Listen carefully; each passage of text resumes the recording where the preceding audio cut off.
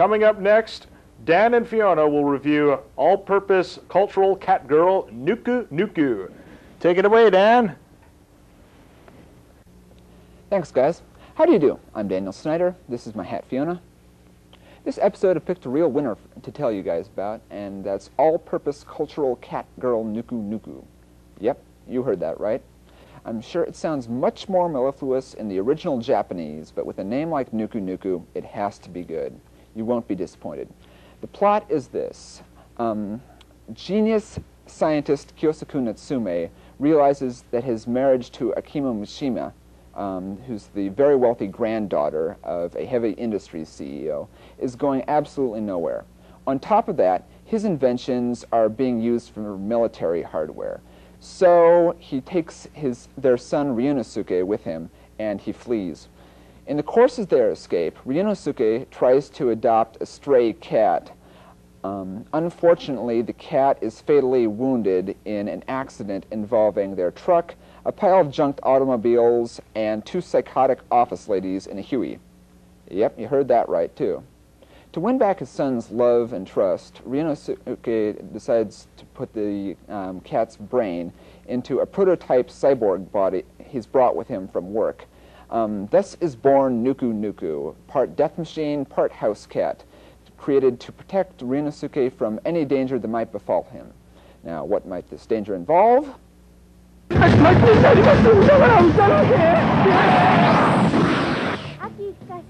隣は何をする人ぞ。この意味のわかる人は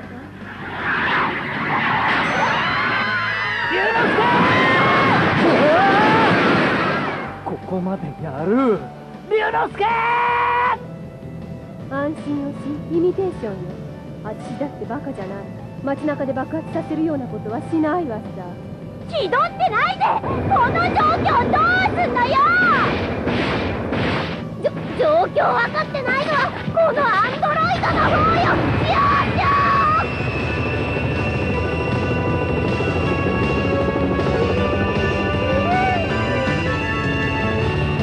落ちろ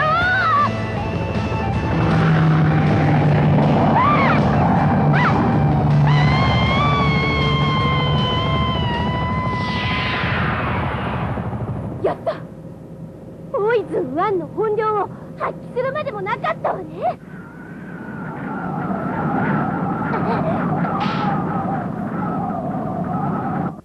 ぬくぬく！